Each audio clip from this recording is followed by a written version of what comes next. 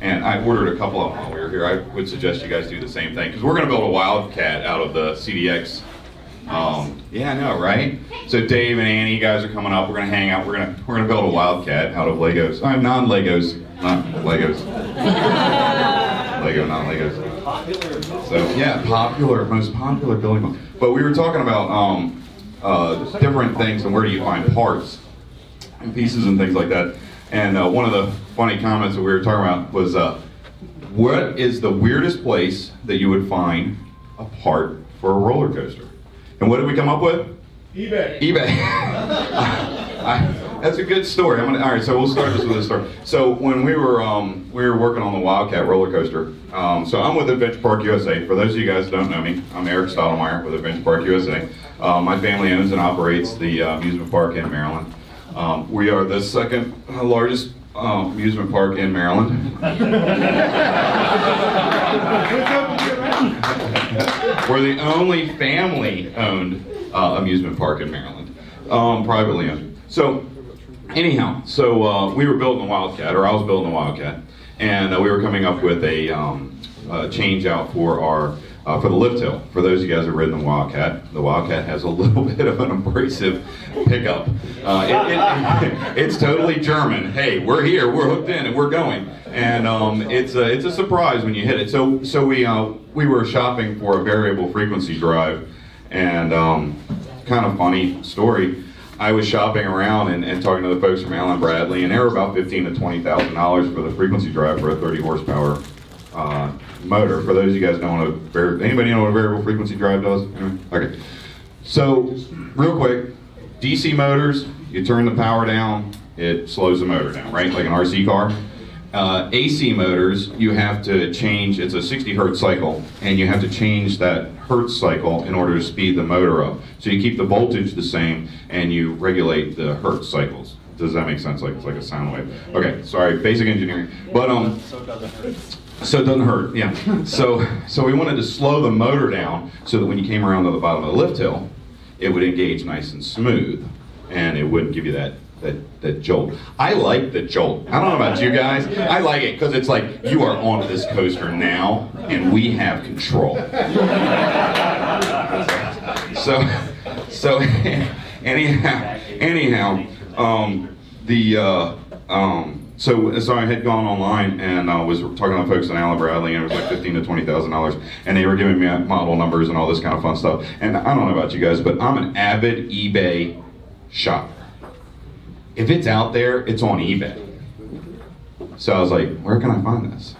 I'm gonna go on eBay. Guess what? I punched in the model number, and in the middle of Texas, God love Texas, there was some warehouse that went under, and somebody had found this variable frequency drive, had no idea what they had. Nobody bid on it because they only put the model number in. I bought it for $100.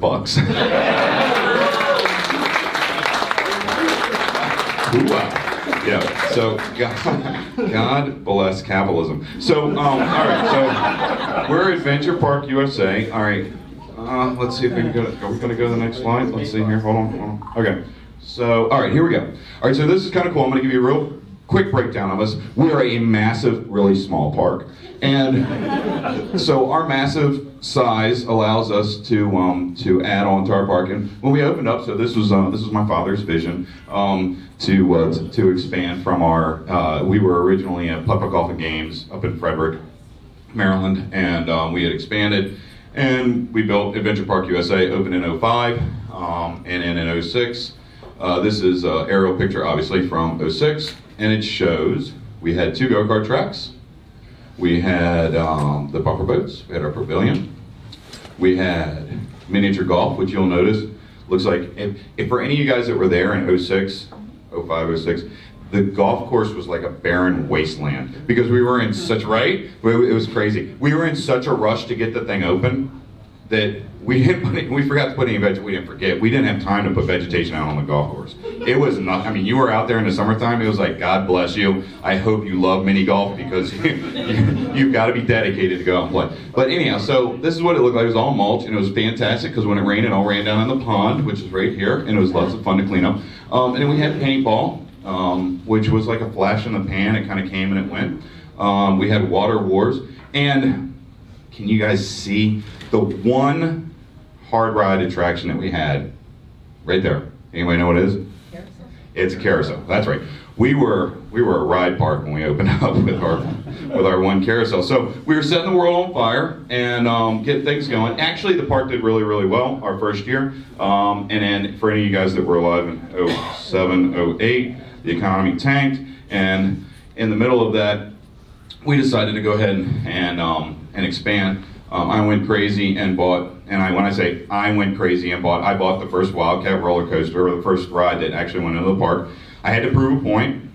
For those of you, Mark, who knows my father very well, Dad's a little bit of an abrasive person, and he's a great guy, got a great heart, but it was, I want to build a roller coaster. No, we're not putting a roller coaster. I'm going to build a roller coaster, Dad. No, we're not putting a roller coaster in the park. Hey, Dad, I bought a roller coaster. And I blame you guys over there at Ride Entertainment Group. Anybody heard that story? Did I tell you guys a story about? Okay, you're gonna love this story. So it kind of went like this. I was at IAPA in 05, 04, 05, 03, whatever, and I met this crazy guy, Ed Hiller, and fantastic guy. And we hit it off. And Ed's the CEO of Ride Entertainment Group, and fantastic guy. And he has Mark and Adam. Were you working with him back then? I just started. You just started, okay. So Adam, Sandy, and Ed and I were talking, and I said, you know what would be great? We need a roller coaster at Adventure Park. We need a roller coaster. And I kind of left it at that. And about, I don't know, probably about a month or two later, I get a call from Adam. And Adam says, hey, Ed and I found the perfect coaster for you. Mm-hmm. And I said, oh, really? That's great. Let's go up and look at it. So it's right up in Williams Grove. Anybody know where Williams Grove is? Up in remember? Yeah, Morgan Hughes, fantastic guy, real nice. And it's interesting. So Adam sent me up to Williams Grove, where this beautiful piece was sitting. For those of you guys that were cheating on the roller coaster database during the test, you pull up Wildcat and look at our Wildcat that was at Williams Grove. It was in horrible shape. Anyhow, it was under a lot of the marshy area back at Williams Grove. Of course, Williams Grove was a big marshy area. And so I go up there, and I didn't have the money, but I wanted it. So I called up Ed. I said, Ed, I'm funding this myself. I'm actually mortgaging my farm to buy the first roller coaster to go into Adventure Park. And I said, the refinance isn't done yet. I know that I'm going to close in the next couple months, or a couple weeks. I think that it's going to be coming together. I'm pretty sure it's going to come together. Can you help me out? It says, yeah, come on down. We'll write something up. We'll figure it out. And Morgan Hughes, who owned the Wildcat and owned Williams Grove, was a very, what's the word for it? Give me a descriptive word that would be, he's just, what would be, what? Unique. Unique, there you go. Eccentric, slightly abrasive. I'm on the phone with Morgan, and I'm trying to negotiate and telling him what I'm going to pay for it. He ended up telling me what I was going to pay for it. And he says, I said, let's talk price. He says, whatever price we come to, you're bringing me cash. And he has this thick Dutch, it was Dutch, right? Thick Dutch accent. And I said, yeah, sure, I'll bring you cash. And he says, boy, you know what cash, now he's like 80, a couple of years old at this point. He says, boy, do you know what cash is? I said, yes, sir. He says, I want the type that folds. I said, oh, okay, no problem. So I told Ed this. Ed gave me a briefcase full of money to go up to put the deposit. It was like out of Good Guys, I'm in the car, got this briefcase full of money, and I walk into this dingy little room and put the suitcase up on there. I pop it open. That's what I'm paying, and it's not my money. But anyhow, so Ed was awesome. Helped us. Everything worked out. We opened the Wildcat in 07, and the economy tanked. But we believe I believe that it was what actually, because of folks like you all, ACE, getting behind us, and the recognition of putting the Wildcat in, I think it was actually the thing that actually kept us alive through the recession. So roller coasters are awesome for your park, and as you can see, I kind of got a little obsessed. So we've got the Wildcat here. We closed down one of the go-kart tracks. I opened up another coaster we bought out of Florida, Old Town. Thank you. It was called the Windstorm. Well, it's a Windstorm coaster. SDC and Zamperla built this piece, and we moved it in 2015. And I also bought a little Miler coaster, which has been a fantastic piece. Interesting thing about the Miler coaster was when it was brought into the park, it was in very, very bad shape. I wish I had a picture of it. It was in awful, awful shape. And my father, when we were offloading it, he's always so colorful in his descriptions. He says, "You're not putting that in the park." It was blue, rusted, falling apart, and it was great because when it opened up, you can see it's right here. It's this little coaster right here. When it opened, we had a line from the coaster all the way down around the tilt-a-whirl and all the way back up here. Kids standing in line for it. It's a great piece. Love it. It's a wonderful piece. Well, you can see we've added some other rides. So we've got a tilt, we've got a scrambler. We bought. We picked up a Sky Race from Zamperla. We've got a Zamperla Teacups. Got a Frog Hopper, fantastic ride, and a mini Himalaya. So we've added a lot throughout the years. Now, the one thing that I see with this park, how many of you guys have been to my park? How many of you have been to my park? God bless you. I love you. So one of the things that I found with our park, and I'm running this by you guys, I want your impact. I want your feedback. I want to hear from you guys. Okay, so this area down here is slated for water park, eventually. Okay? If any of you guys want to write me a check, we'll get going tomorrow. I'll pay you back, I pay back Ed. So, yeah, take cash, the type that folds. So what we found is this is very FEC style, right? So this is main building, you know, we've got our video arcade, about 100 arcade games, spin zone. We've got our Westworld laser tag. We've got our birthday party rooms, our restaurant, all that kind of fun stuff. Main ticketing's right in here. You walk out the main building, and you kind of go one way or the other. You know, it's straight. For those of you guys that walk through the park, you walk up the hill, and you go to go-karts, so you walk the other way, and you go to the rides. So what I feel like is missing, and give me some feedback, I think that we need to go around and make it more of a park, so that you walk around the park, because we are kind of landlocked. I've got land forestation behind me. I've got a big industrial park beside me, so we're limited. We've got about 19 acres, but I'm trying to make the better use of the park, and I want to add more rides. I want to add more things. I want to add more coasters. So let's talk about coasters. So the Wildcat is the first coaster that we added. Then there's the Wild West Express. I don't know why we got stuck on Wild. It just, Wildcat, Wild West Express. This is the Tumbleweed. Tumbleweed just got rewrapped, and as you can see, it's an awesome ride. Very cool. My dad got to eat his words. It looks really wild. It does, doesn't it? I think it should be called the Wild Tumbleweed. So here's a little Where's Waldo. Any of you guys friends with me on Facebook? Yeah. Yes. Okay, you're not allowed to say anything? Okay, so,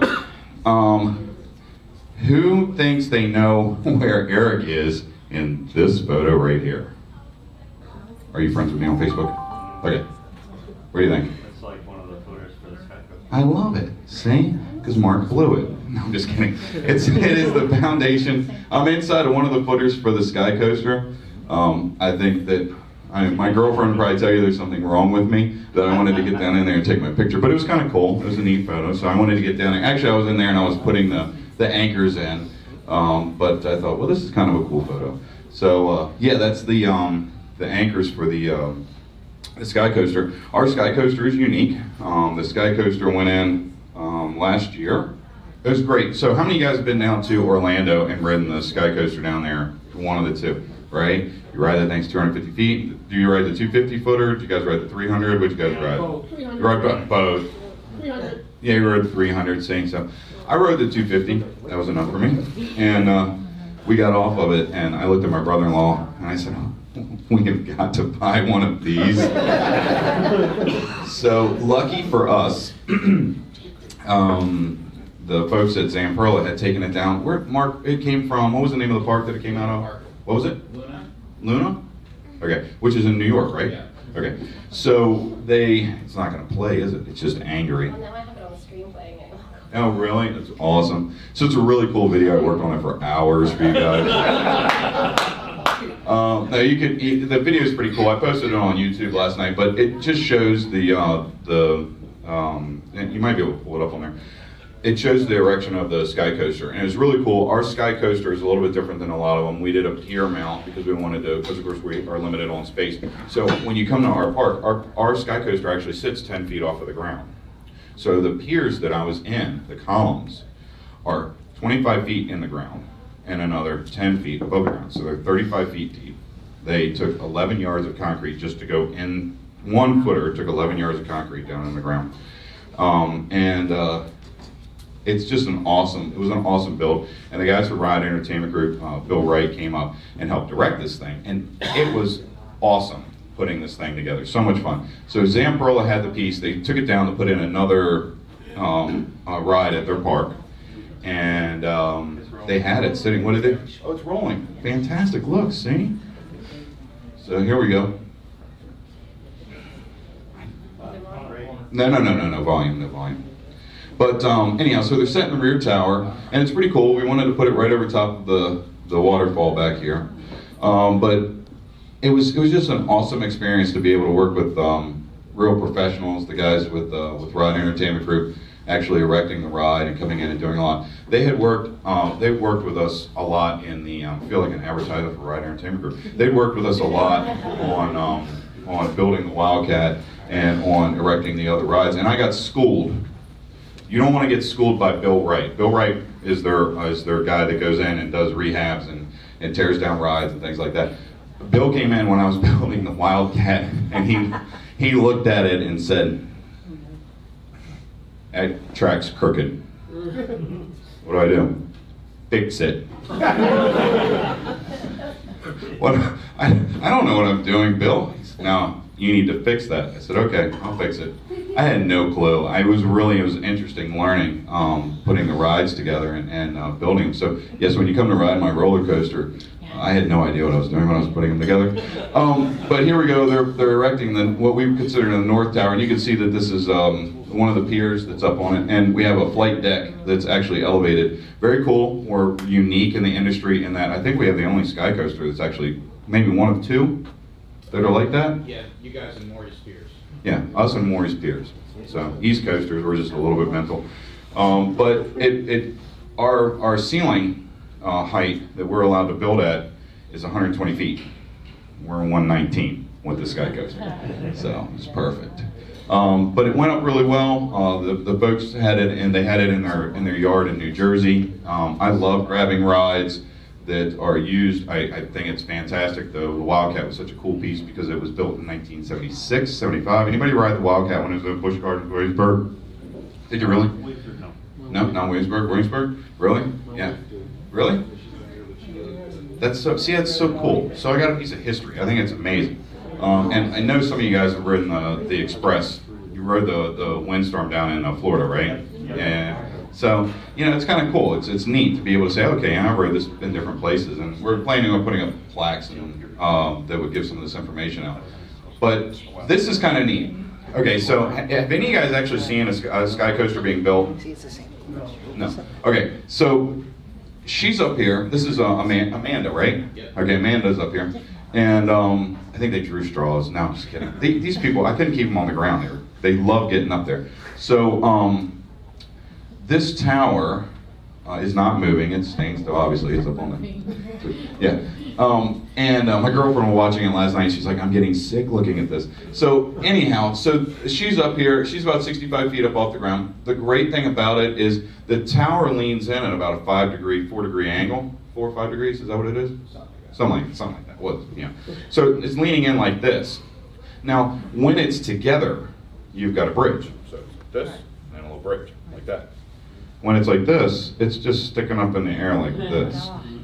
Now, you'll see another, they're setting the south tower. So we had the north tower over here, south tower over here. You'll see it in just a split second here. Maybe a little bit longer than a split second, so I'll keep talking.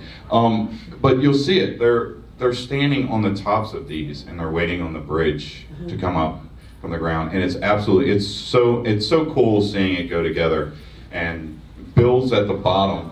The amazing thing about it is, while the workers, it's Amanda and what's the other lady's name, or the other guy's name? The guy, Donnie. Yeah. Okay, so Donnie's on one tower, Amanda's on the other. The bridge is going up.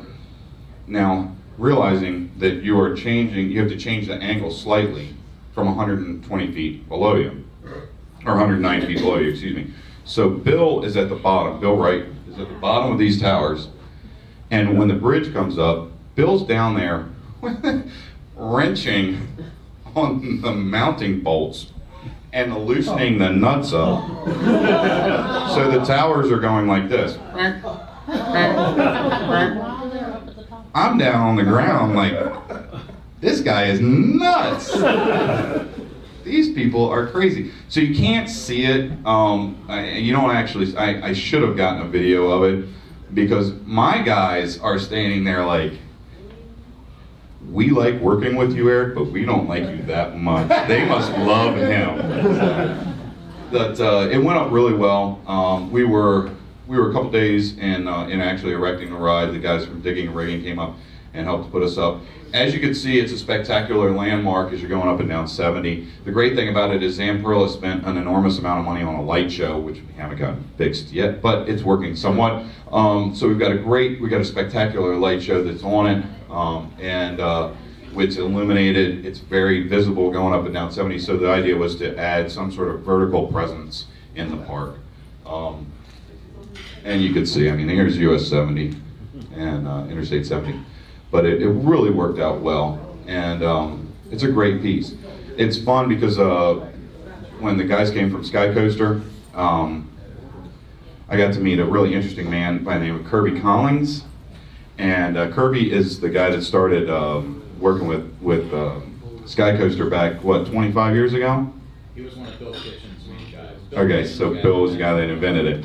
And Kirby's so cool. He stayed late. These guys worked nonstop on getting it up and running, and then he stayed late because I wanted to be the second person to fly the thing. And he just hung out. He was so cool, and he taught my guys how to climb and work on it. And for those of you guys that have no fear of heights and want to come up and climb the Sky Coaster, you can apply at Adventure Park USA. I'll definitely hire you. Another thing that we added this year was Hollowgate. Have any of you guys played Hollowgate? You familiar with Hollowgate? How many of you guys went to IAPA this year? Okay, so IAPA at Hollowgate last year at IAPA, they introduced Hollowgate, and we saw it and we loved it. Now, for those of you guys who play virtual reality, you haven't played virtual reality like this thing is amazing. It's very addictive and very fun to play. Let's see if we can get the video to play. Oh, it's got music. Okay, so here's Hollowgate. It's a 18 by 18 square. You put on your VR glasses.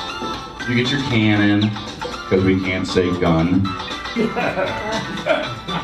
But we can say cannon. It's a laser cannon.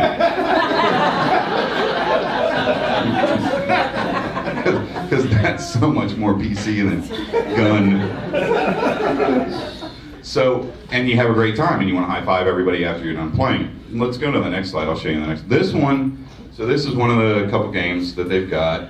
Let me go to my next one. Thank you so much for your help. They add games. This is so cool. They add games all the time, and this is so much fun. Now, this one you might need counseling after playing. I have a very vivid imagination, so you go in and you have to play this zombie game, and everything gets turned into a zombie. The robots, everything is turning against you, and you're fighting against all these robots, and you have to go in. You join the SWAT team, and you're SWAT, it's a zombie something or another team, and you have your laser cannon, and you put on your goggles, and it's awesome. It is total immersion VR. So you got the headset on, you've got the goggles on, you've got your shooting device, and you get in and you get to play. And these zombies, it's so realistic. You're in it and you're looking around, and then one of them just comes up and pops up right beside you, and you scream. And I've been told that you're not supposed to say you scream like a little girl. I heard that it's worse to actually scream like a little boy. So you scream like a little boy when these things are jumping up at you, and it's terrifying, and it's fun, but it's a great game. It's neat because it is all ages. It's totally interactive. If you come up to the park, challenge me. We will play it. We will have so much fun. They've got, right now, I think we have 4 different games that are actually loaded into the virtual reality game. One of the ones that they just partnered with was the folks from Angry Birds, and we're super excited to get that. It's been a mainstay in the middle of the park. Oh, go back to that last slide. Okay, so I like to hunt for games, or not games, I'm sorry. I like to hunt for things, there you go, leave it there. Thanks. I like to hunt for things in weird and obscure places. I like finding rides that have some history to them. We have got such a great team of people we're rehabbing rides all the time. All of our rides have come in different forms of dysfunctionality, and we've rebuilt them, and it's becoming a real kind of, I don't know, like a hobby. So these are the 3 rides that we just purchased. Thank you to Six Flags for closing down a park down in Georgia. And it was American Adventure. They closed it down. Six Flags bought up the water park, and then they closed down the dry park. And these 2 rides, along with a bunch of other ones, sat in basically like a vacant amusement park for a while.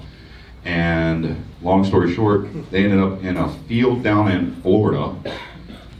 And now they're at Adventure Park USA. So I bought a super slide. Who hasn't ridden a super slide? Come on, they're fantastic. So I got a 120-foot long super slide, just picked it up. And then we picked up the Zamperla balloon race. It's an excellent piece, tons of lights, got like 3,000 lights on this thing. Goes about 30 feet in the air. It's gonna go up in the middle of the park. And remember we were talking about the layout, like making a loop. I wanna put some of these rides at the back. One of the rides that I'm super excited about is I bought a Eli wheel. I know, right? Yes. So I wanted a Ferris wheel. Who doesn't want a Ferris wheel? I wanted a Ferris wheel since we opened the park. How can you have a park and not have a Ferris wheel, right? Fun spot, or fun, sorry. All the other parks in America need a Ferris wheel. We need a Ferris wheel too. So our Ferris wheel has some history along with some of our other pieces. This Ferris wheel survived Katrina. It was at City Park. Anybody ever been to City Park? Yeah, I have. Okay, very cool. If you rode the Ferris wheel down there, I now own the City Park Ferris wheel. Is it closed door? No? What's that? Is it open seats or closed? No, it's open. Okay. So it's a Eli 12, I believe. And it's a cable driven. It's an old school. It was built in 1972, was put into the park. It actually survived Hurricane Katrina. It got no damage, at least that's what they told me. We haven't erected it yet. It's very ugly. It's green and blue. So I put up a kind of pretty picture of an Eli 12. But yeah, so it's exciting. We're going to be adding those to the park hopefully in the next year. This summer, I want to definitely have the Eli wheel up and running. And but I don't know, what do you guys think about, I mean, changing? You guys have been in more parks than I have. So I love to hear feedback. And you don't have to tell me right now, we can talk about it offline. I love feedback. I love hearing from you guys. So if you guys have ideas of things that you see at other parks, you know, I am always open to ideas. I'm open to changing things. We're talking about going to a different type of ticketing system, gate fees, things like that. And the guys will tell you, I always throw it out there. I love feedback. We're learning just like anybody else is that's in this industry. We want to do what works. So you guys are there. I love to hear it. So anyhow, but I guess that's about it. We're going to continue to grow, and I hope you guys are going to continue to be a part of coming to the park. We are actually, I'm negotiating on another roller coaster right now. It's a Zamperla piece that was also in the park in Georgia. It's called a Buffalo coaster. It was taken down. It's actually in storage right now. But if we can get the engineering work done on it, I think we might go ahead and acquire it and put it in the backside of the park. So we'll have 4 coasters, which would be pretty cool.